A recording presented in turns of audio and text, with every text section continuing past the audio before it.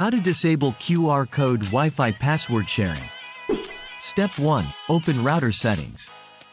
Open your browser and type 192.168.0.1 to access your router settings.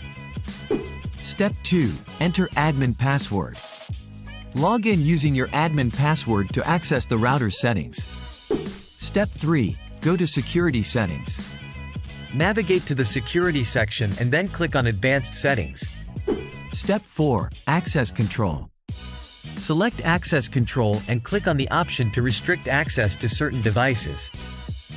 Step 5. Manage Device Access. Add the devices you want to allow to connect to your network to the allowed list. Step 6. Block specific devices.